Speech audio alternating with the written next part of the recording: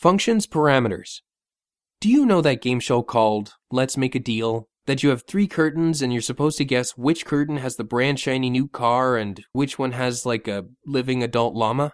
I always wondered if they actually have to take the llama afterwards and feed it, cleaning after it, be best friends with it, even if they're allergic to that llama.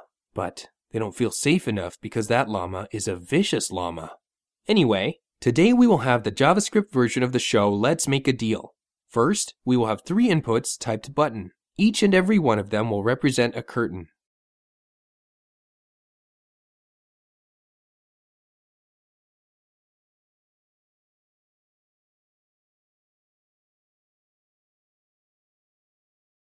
Curtain 1, curtain 2, and curtain 3.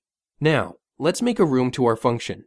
Create a new function called showCurtain, but instead of leaving the parenthesis orphaned, type prize. Don't worry, we will explain everything in a moment. Just let me finish up this function. Now we will write inside of the function an alert with a "you won" message, and also the same prize that we have inside of our parenthesis. Alright, let's explain what is that prize thingy. Whatever we have in our parenthesis is called parameter, and our parameter is actually acting like a dynamic variable. That means when we call our function, we will set the parameter in our parenthesis just like we set every variable. And then our parameter will live and be used as long as the function is running. Alright, so let's try something new, eh? Instead of calling our function like the last time, we can call it when our button is being clicked. So add to each button an attribute called onClick and set it to your function. And remember, our function asks for a prize parameter, so set it to whatever prize you want to get. And because we already use a double quotation mark for our HTML attribute, use single quotation mark instead to wrap our string.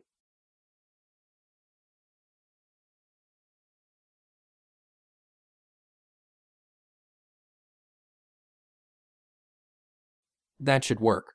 Alright, save it, refresh your page, and let's try to see what we've got here. Let's open our curtain number 1. Yes, a shiny brand new toothpick. Very handy. Now, curtain number 2.